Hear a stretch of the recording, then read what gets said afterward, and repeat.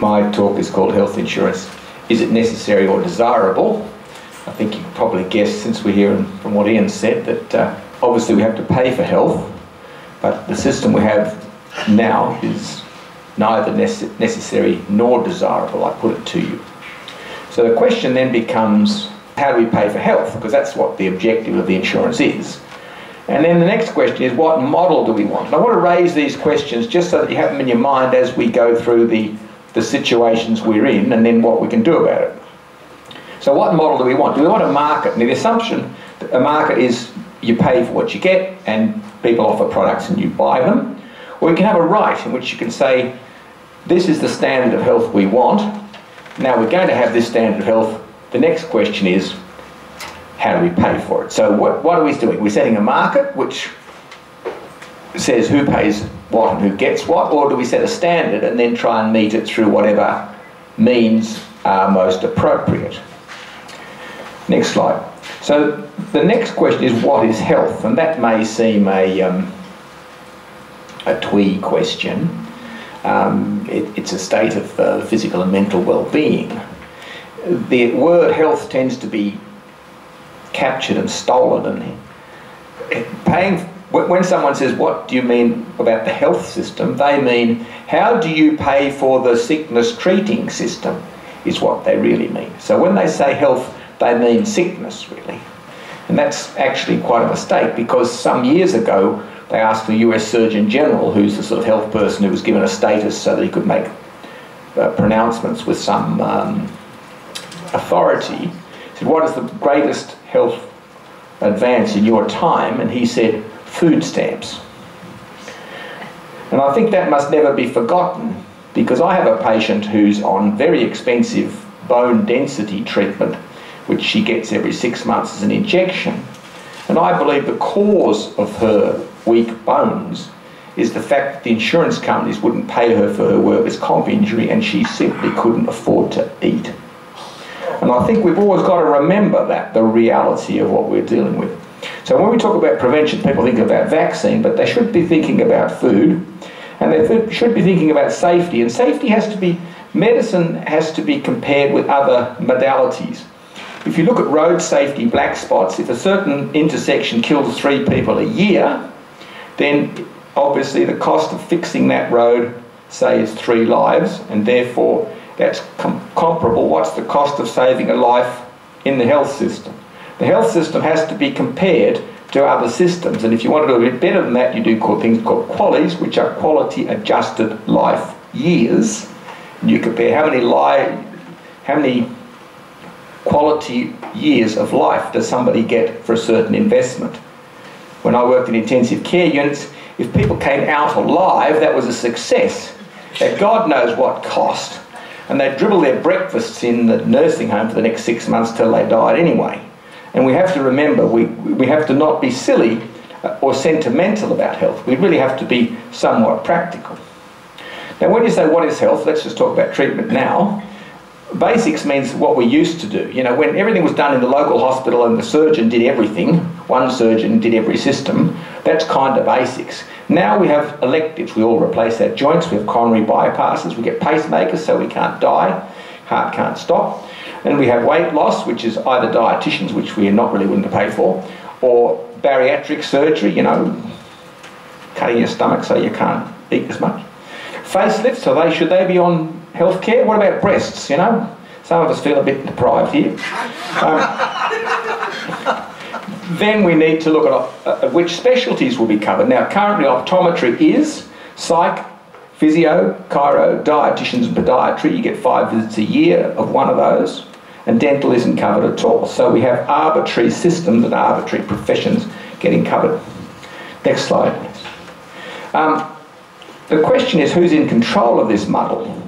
Now, John Menadue did a study some years ago, and he said the problem with the health system is there are 3 groups that think they're in charge: government, administrators, and doctors. Each one of them isn't quite in charge, because each one of them affects the others very greatly. And the fact that 3 of them are in charge going in 3 different directions is a big problem. I'd like to add private insurers because they think they're in charge. They've got the dollars and basically they're going to tell you what to do. I'll expand on that later if we have time. My opinion is there's absolutely nobody in charge, and that's the problem. Everyone's chasing the dollars rather than the results. Whoops. Everyone in a market model is either trying to minimise their costs or maximise their profits. The health is kind of a byproduct of the market game, shall we say. Next slide. Just who pays for health? And this is actually a direct steal from Ian's slide that the beautiful circular slide that he had, that he said would take 2 hours to explain. Well, I spent about an hour on it. And when you add it all up, the federal government pays for 43%. The private sector pays for 32%, of which only 12%, in fact, Ian tells me, is from private insurers. The other 20% is paid by individuals out of their own pockets. And state governments pay 25%. The state governments basically run the hospital sector. And so the main object of the state government is to take the costs out of the hospital and dump them on the community, which is paid for by the federal government or the individuals. And the basic object of the federal government, as it kills Medicare, is to put people back into the casualty departments and emergency departments, which are paid for by the state. Get it? It's all about you paying instead of me paying. Now, next slide. The political players, and I had a go at this, and you can argue if you will. I've put them in order of political power, and someone who knows more might argue about this. The governments are still the most powerful and really ought to exert that power a bit better than they do, and federal is more important than state, obviously, from economic reasons. The pharmaceutical industry is extremely powerful, and is taking an ever-increasing part of the budget, and I would argue with ever-decreasing cost effectiveness per dollar. But they've managed to get themselves a seat on the Pharmaceutical Benefits Advisory Board so they can be in there and advise which drugs should be subsidised, which is a huge power thing and allowing them to expand the money spent. The private health insurers are extremely influential in the sense that they are seen as crucial. They are setting the prices and they are only paying for 12% of the whole thing. So in fact they're making huge profits by stuffing it up in my group. The specialist doctors are extremely important in the sense that they are able to set their own prices, and they do, and I hate to say it, they are ripping people off, some of them severely. The equipment manufacturers are very important in the sense that pacemakers, hip and knee replacements are very significant, and instead of the government saying, right, here's a tender for knees, put it in, we'll take the cheapest one and everyone will have the same, and controlling the prices as they theoretically do with pharmaceuticals, they lobby each individual doctor and pay top dollar for each different type of hip and knee, and the poor old patient coughs up. The doctor lobbies have some effect, the AMA and the specialist colleges. The specialist colleges, of course, are very important in keeping a cartel which allows the neurosurgeons or whoever it is to therefore charge more or less what they like. The private hospitals are lobbying, but they're not quite as powerful, and of course the GPs and patients have practically no power at all, even though they could potentially save a fortune and do a lot better. Now there's some assumptions. Let's go on to some assumptions. Next slide, thanks. These are just sort of inherent. They're not ever stated. I wouldn't even say they're correct, but health is now a market, and health is a commodity that is bought and sold. So in fact, the idea is if you can get people into your hospital, you make X dollars per operation. So it's bought and sold, and of course if you want an operation, you have to buy it as if you were buying a new boat or some other commodity. Now, some people think health is a right, and I'm inclined to think that's so, but if you actually see what happens in practice, that is doing rather badly compared to the two other options of it being a market and a commodity. The other assumption is that it has to be health has to be paid for per visit or per operation, because individuals work harder if they're paid per item. And this is an assumption of a lot of people and a lot of neoliberalism, because of course if everybody's working by pieces, they have to work harder. Well, I've never worked harder than when I worked in the British National Health Service, And I believe the people working in salaried positions in Australia work extremely hard, and the idea that people won't work except on a piecework basis is a nonsense. Now, everyone talks about the British National Health Service and how inefficient it is. Next slide, thanks. One of the things that there's a very good book about this called The Political Economy of Healthcare by Julian Tudor Hart, 2006. He's looked at the history of the British National Health Service. He said it was a very idealistic beginning. It was run by the people in it, and basically they didn't keep track of costs at all. They just did the job, and each person responsible for buying bought as cheaply as they could and had to justify how much they spent to their colleagues. And the admin costs were negligible. They're now about 36%. My father tells me when he started as senior surgeon in Wollongong, the hospital was run by the CEO and his secretary. And the CEO was a surgeon who had the biggest operating lists as well. When he left, they had 150 cars driving round, and the doctor's car park had been taken over by the administration, which he didn't like very much. But the staff themselves were quite capable of running the system, and the assumption is that people in the system can never run it, they need to be administrated, is a very adversarial and stupid idea. When I was working at Shell Harbour in 2012, they decided that they'd watch all the doctors in emergency to make sure they were working hard. So they watched how many cases each person did each shift. And so instead of cooperating with patients, which you used to do, you'd say, I've got to keep my stick. So you then choose the easy ones, and then you're expected to finish them because no one want to take over from you because, of course, they can only, each patient can only count once.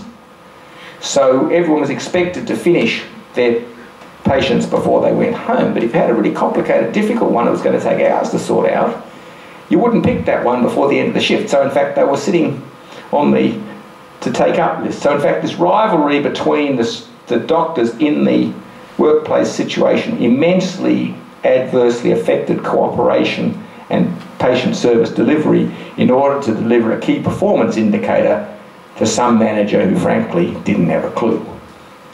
Now if we just talk about efficiency, next slide. If you actually read management theory, and God help me I have, the best way to manage something is to have good decisions made at the lowest level so it doesn't become a big issue, it isn't delayed and so on. And that of course means you have to empower and trust the people at the bottom, which Tudor Hart was saying did happen in the British National Health Service before the managerial class came in.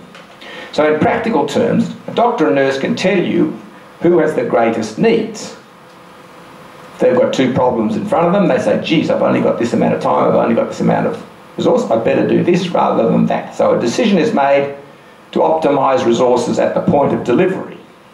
If, however, this is a private patient and this is a non-paying patient, you have two incentives. Which do they then follow? Sadly, a lot of them will go where the money is. In every other aspect of life, that's what you're trained to do.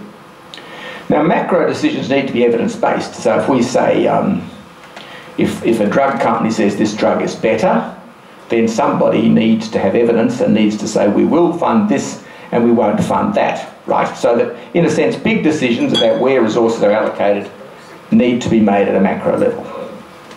As I talked about qualities before, how you need to actually measure stuff, and medical needs need to be compared to non-medical needs. Now, if we go to the next slide, talking about the efficiency of insurance, Medicare costs 5%. I've added the 1% to collect the tax. It's about 4%. I think it's 4 point something. Ian said 4, I'm saying 5. Okay. Private health insurance as regulated, that's to say MBF and those others are taking about 17%. But if you take a system like the New South Wales CTP, which would have to be the nastiest, worst insurance system in the world, 48% of its money is either insurer profits or bickering over treatment.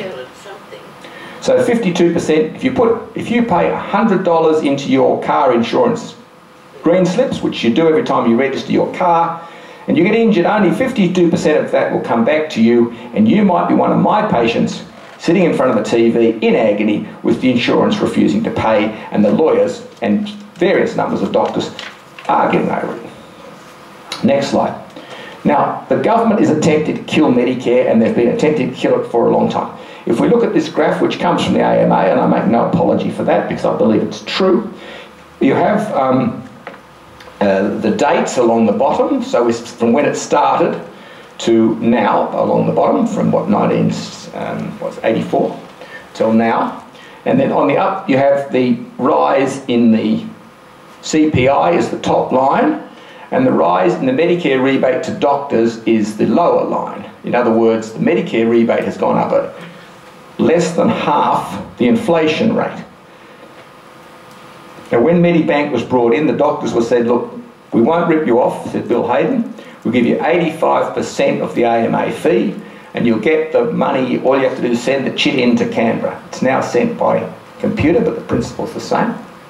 And of course, you don't have any bad debts. You don't have to run a secretary. You don't have to do a whole lot of administration work. You lose 15%, but you get 85%.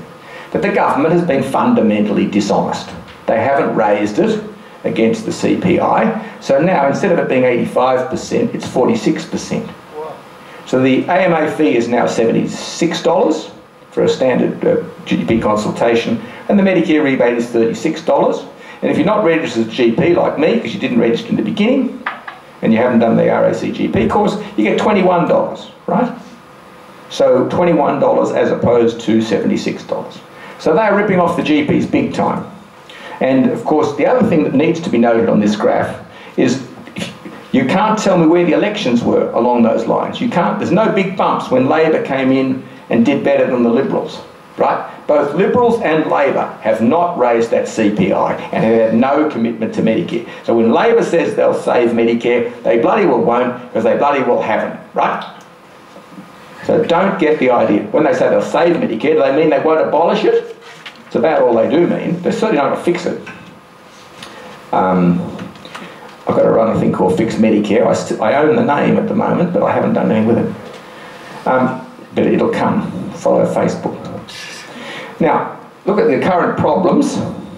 The major universal policy is to shift costs to somebody else. The federal government keeps the Medicare going down and down. There then becomes a gap, so people go to the emergency departments, which are funded by the state. Get it? So it's the federal have pushed this cost back to the state.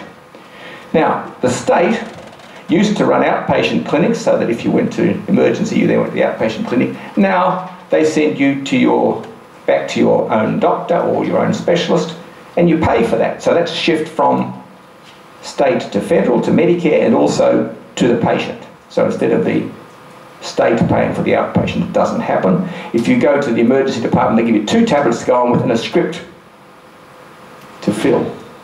So instead of giving you all the tablets, say you're mucking around twice, no, all the extra administrative work is to shift money, the costs from state to federal. So the main policy objective is not what will the overall thing cost, how can we run this better? The main question is, how can I save my bit of it? And that's obviously very destructive. Then we have public to private insurer. The insurance companies won't pay things, so it either goes then it goes to the patient, and the private insurer goes to Medicare. So, and the public simply doesn't offer many services are simply not offered anymore. So we had the destruction of Medicare is to save government costs, and the inefficiency in the private sector is tolerated because the government doesn't really care as long as it doesn't have to pay. The power of the private insurers are basically getting the snout in the trough with all these subsidies, no matter what inefficiency they deliver, and workers' comp and CTP are the worst. As I say, 48% of the money gets swallowed by profits or bickering about whether they're going to pay or not. There's the power of the pharmaceutical lobby is a big problem, and the politically weak, the GPs and patients, are being totally ignored in this bun fight. I'll just talk about the destruction of Medicare. I have covered it fairly well already. The Medicare rebate has fallen from 85% to 46%, and that's a 46% fall just by coincidence. Now, if you say we don't want to pay the doctors too much, well, I don't know how you're going to introduce a national health scheme if you don't pay the doctors reasonably. I mean, hello, they're not going to cooperate. Let's get serious here. 85% was a negotiated deal. The government's been totally dishonest over the last 35 years, and if they don't want to put the money back in, it won't happen. So they've got to simply stop what they're doing. The specialists simply won't work for Medicare. They treat it for bad debts. In other words, if you really have to have an operation, in general, I'll try and get the money out of you. Failing that, if we really have to do it, we at least charge Medicare, we get something. That's how they look at it. The GPs have shortened their visits, and what that means is they either bring you back tomorrow and waste your time, or they don't treat cases that they could treat and they send you off to the specialist, which of course generates far, far, far more costs than their visits would ever have done. I mean, a neurosurgeon is somewhere between $270 and $415 for the first visit at the moment, in my experience. And compared to the $37 for a GP, or even $75 if you pay the AMA visit, it's trifling. Now, some doctors are excluded from Medicare. As I say, the Medicare for a GP is $37. For a non-registered GP, it's $21. And things like MRI machines are excluded. So an MRI machine, if you buy it, is only allowed to do a certain amount of Medicare things. And the MRI machines are interesting in the sense that an MRI machine is very expensive to buy, but the cost of running it is actually virtually nothing. It's a bit of electricity. So in fact, they're charging $700 for an MRI if you're an insurance company, or if you ring around, you can get one for $250, or if you really ring around a lot, you can get one for $150. Right? But in fact, a lot of them are refused because they're too expensive. Well, in fact, the cost of them is actually next to nothing. So in fact, the idea you pay per use is a very bad way of costing something if you want to use the money efficiently. Now, Medicare is also being destroyed because migrants and visa holders are not eligible. Now, they are basically, with the 457 visas, doing all the dirty jobs nobody else wants to do. And my practice, which has got a lot of ethnic people, have a lot of people injured in car accidents or working for uninsured employers in pretty dodgy work practices, and then when they get injured, they don't even have Medicare when the insurance companies don't pay them. I'll just come on to the next slide, which is the CTP and workers' comp, which is an area where I work. The New South Wales government wants to reduce premiums because they can then say to the motorists, hey, your green slips are cheaper, and they can say to the employers, we are user-friendly for business in New South Wales, you have low premiums. So they don't care really what happens to people who are injured, as long as they can say the premiums go down. The CIRA, the State Insurance Regulatory Agency, is there to make sure insurers are very tough and don't spend a dollar that they don't have to spend. Silly me, I thought that an insurance regulator might have acted to be fair on the patients who weren't getting a good deal from the insurers, but that is la-la land. That is not what happens. The legislation on CTP and workers' comp was largely written by the insurers, and if I could show you some of their forms, it doesn't ask doctor, can they go back to work? It asks, when are they going to go back? The slot that has their diagnosis is a very small slot, so it can only fit one diagnosis in there, so if they've got a whole lot, it doesn't actually fit in the slot in the form. So you have this sort of mentality of pushing people back to work because that's what it's for, not supporting people who are injured in an open fashion.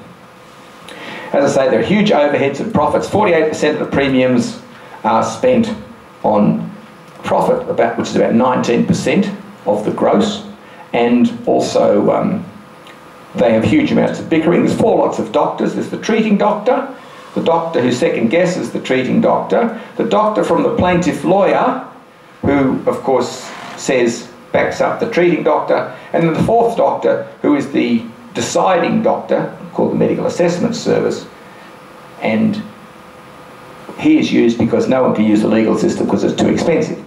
So, how long have I got? 3 minutes? That's enough. Interestingly, I applied for a job just for a lark of the treating doctors, and they want doctors who've written reports for both insurers and plaintiffs. Now, only a very small percentage of doctors have written reports for insurers. Huh? I leave you to guess why that might be. So in fact, only the ones that have written. So I thought, well, that's fair enough, isn't it? The insurers have to are the ones being judged.